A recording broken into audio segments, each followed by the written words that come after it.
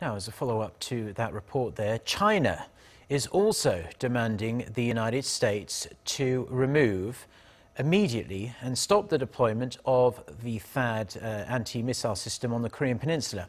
Beijing's foreign ministry says THAAD undermines the region's strategic balance and China's security interests. China has long opposed the move, believing it to be part of US efforts to contain China and neutralize its nuclear deterrence capability. Beijing has also retaliated against South Korea, including hitting the country with travel bans and a crackdown on South Korean firms operating in China.